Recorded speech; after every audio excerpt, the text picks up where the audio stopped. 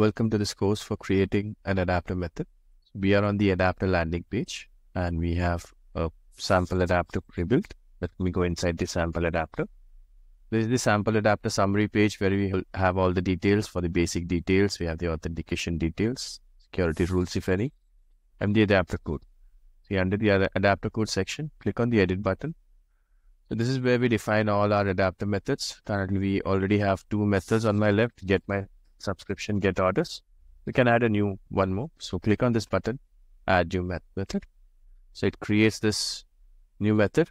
You can select which type of method this is: command, post request, query for get request, and private for any internal methods.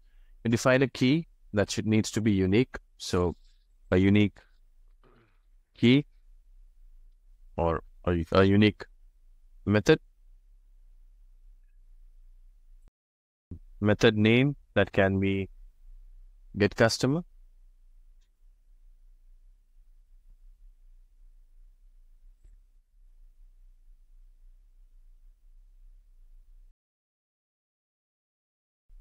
and some description.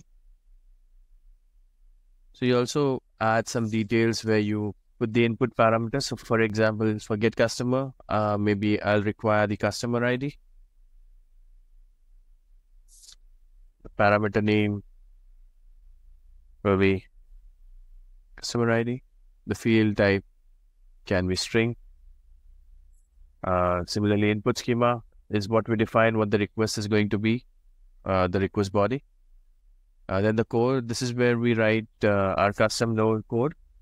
And you can define add some Node.js code over here. And then the output schema. So in the output schema, what the output is going to be. And then you can test the method. So we already have a get my subscription. So we have the basic method information. We have some input parameters, input schema, custom code. It's calling the utilities from the base URL. So where is this base URL? So we define it in the global parameters. So we can define some global parameters which can be used across methods.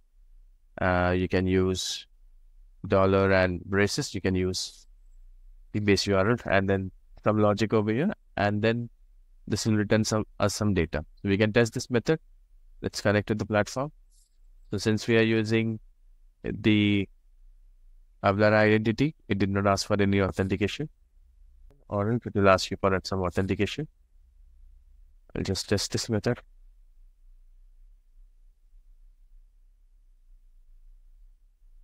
It gave me some result.